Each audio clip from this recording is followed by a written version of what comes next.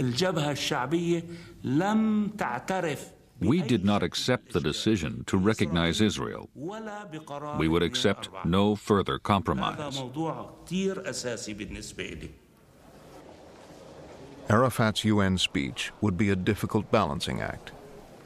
I hereby once more declare that I condemn terrorism in all its forms.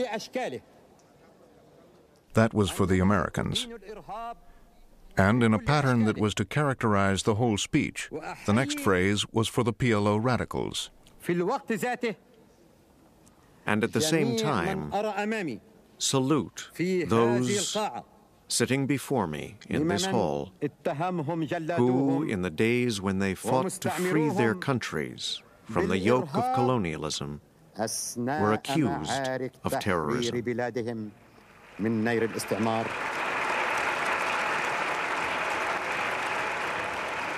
He concluded his speech convinced he had pleased everyone. I reviewed it with President Reagan, who was following this closely. And I said, well, Mr. President, in one part of his statement he said, unk, unk, unk. And the other part of his statement he said, kul, kul, kul. But nowhere did he say uncle. So, no, it's not satisfactory. Word soon came that the Americans had rejected the balancing act. Arafat's closest advisors implored him to say exactly what Shultz demanded. I saw that Arafat had a dilemma, whether to say it or not. Should he sit tight, or should he try again? The next morning, Arafat called a press conference. I repeat for the record that we totally and absolutely renounce all forms of terrorism. I view this development as one more step toward the beginning of direct negotiations between the parties, which alone can lead to such a peace. But Israel's prime minister was unimpressed. Shamir made a gesture. It meant, this isn't important. Let's not waste time analyzing what Arafat said. We cannot trust them. They are criminals, they are liars, they are enemies of our people.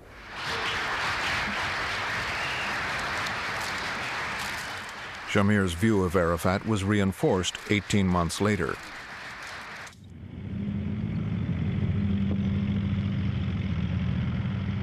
On August 2, 1990, Iraq's Saddam Hussein sent his army into Kuwait. He boasted that in a war, Israel would end up in flames. Saddam's only support came from Libya, Sudan, and the PLO. You know, the war will not be only in Baghdad. This war, if it starts, it will be in the whole area. For this, it will be a real catastrophe. Israel prepared for an attack. As President Bush set out to build a coalition to force Saddam out of Kuwait, he traveled to Damascus to bring Syria into the fold.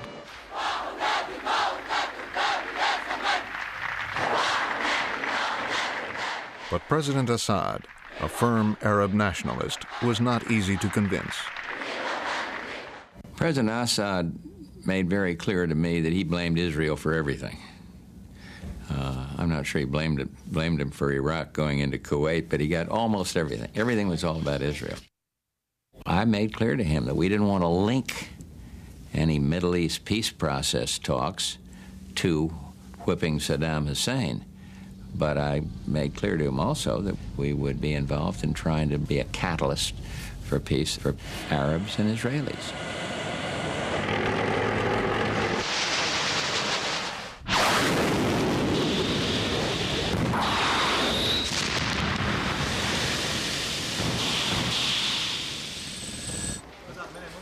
As the war started, Saddam ordered an attack on Israel with Scud missiles. Saddam hoped that by attacking Israel, he would get the support of other Arab countries. If Israel retaliated, he might be able to undermine the coalition against him. Iraq's missiles were aimed indiscriminately at Israel's largest cities. The repeated attacks over many nights were nerve-wracking.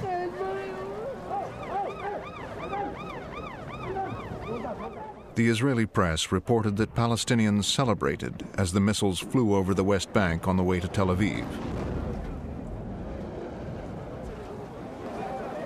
Chemical traces in one of the missiles even raised the possibility of a deadly chemical attack.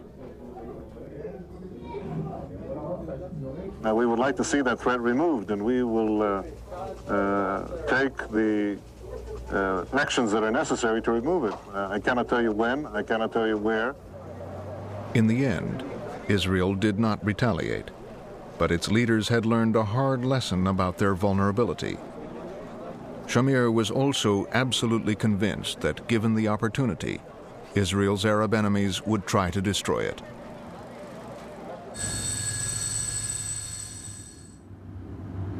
When the war with Iraq ended, President Bush looked towards the future. Mr. Speaker, the President of the United States.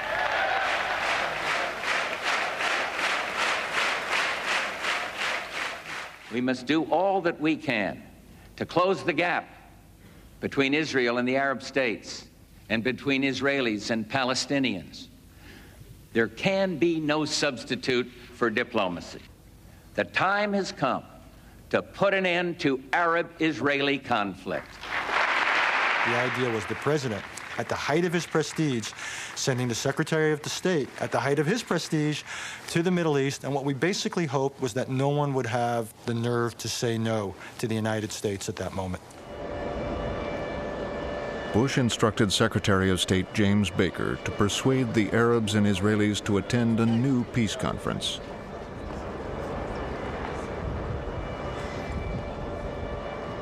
Well, the whole idea that we came up with was to give the Arabs what they needed and give the Israelis what they needed. The bone of contention between Israel and Syria was still the Golan Heights, captured by Israel 20 years earlier.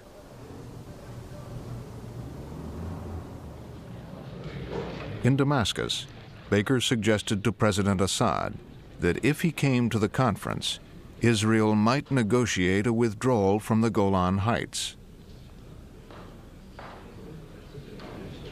We are not negotiating whether the Golan would come back or not, whether part of it would stay under the Israeli control or not.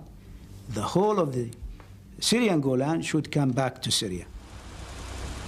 Having gotten nowhere with the Syrians, Baker then tried to tempt Yitzhak Shamir to the peace conference. I remember saying it's going to be one big meeting that is going to lead then to bilateral negotiations, so that the Israeli government could say, well, this is really not an international conference. I wouldn't even consider it.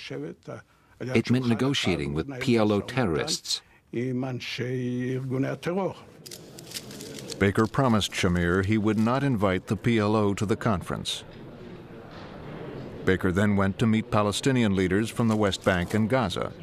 We in the PLO leadership opposed them meeting Baker. For us, this meeting was pointless. We thought it would not advance the Palestinian cause. Some comrades argued that the Americans wanted to create an alternative leadership to replace the PLO. For 5 nights, Abu Mazen urged the PLO leadership to let Palestinians from the occupied territories meet with Baker. Finally, Yasser Arafat decided he had nothing to lose. Only it is a meeting. Exploratory meeting, nothing more. If things would proceed positively, then the leadership would take the credit. If things did not work out, then we as individuals would take the blame. When the Palestinians met Baker in Jerusalem, the PLO insisted that each Palestinian delegate be approved in writing by Arafat.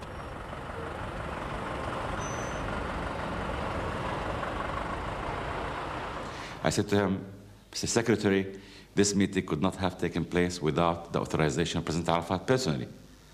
And I took the letter out of my pocket, showed it to him.